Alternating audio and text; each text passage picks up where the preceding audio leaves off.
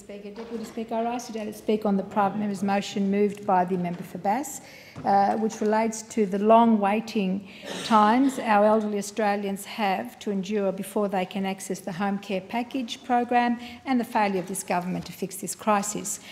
Deputy Speaker, the latest blowout in waiting for home care packages is hurting our elderly Australians, and especially so the 16,312 Australians in my electorate over the age of 65, and is denying them urgent home care.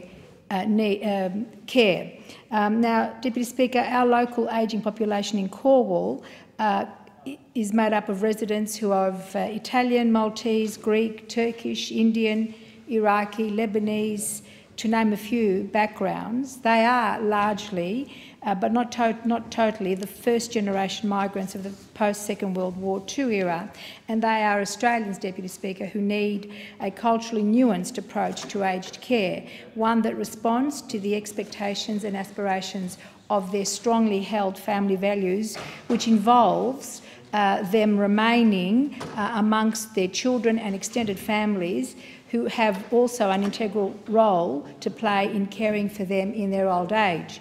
Now, these older Australians, Deputy Speaker, want to remain and live out their final days in the home that they built and raised their families in, with nursing home care or aged care as a last resort.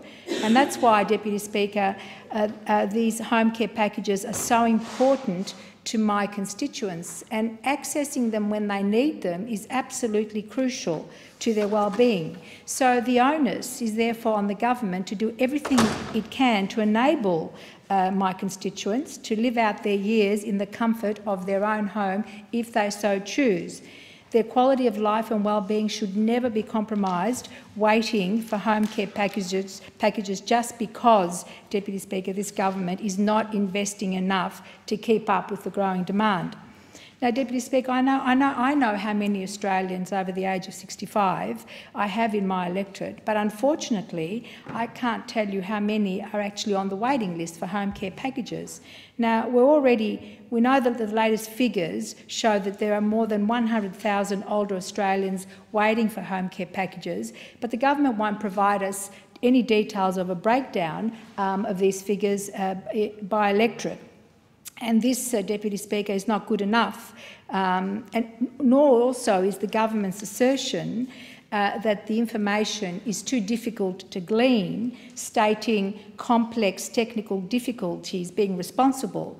But, Deputy Speaker, this is important information, and the public, as well as I as the local member and indeed other members here, have a right to know just how many of our local constituents are on these waiting lists, especially given that this list appears to be growing at a very, very fast rate.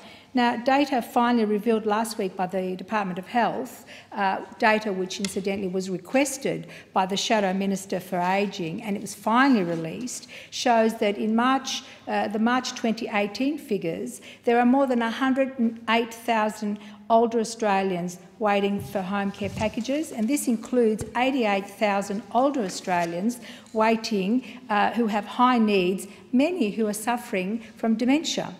Now, is it any wonder that the government, Deputy Speaker, tries so hard to delay the release of these figures?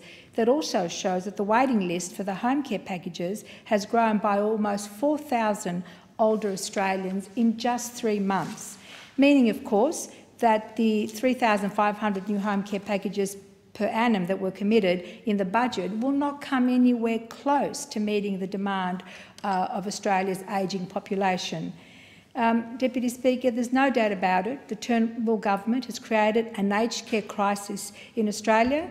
It's a crisis which has imposed more difficulties and pressures on our older Australians because, in addition to the anxiety of having to wait, our older Australians have to also experience this government's stubborn persistence to try and axe the energy supplement for 2 million Australians, including around 400,000 aged pensioners. This will affect the 16,187 aged care pensioners living in my electorate of Calwell. Deputy Speaker, pensioners are already doing it tough. They're doing it tough because they're struggling with the cost of living. They have to worry about their energy bills going up, and they have to face, especially in Melbourne. As the member's time